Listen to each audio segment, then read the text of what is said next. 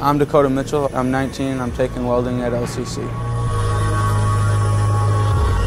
I'd like to be a fabrication welder or a welder, go down to Oklahoma and weld cell phone towers. We learn all processes of welding, whether in the classroom or in the shop. If you come through here, you get your certificates, you could get your degrees, and it gives you a great opportunity.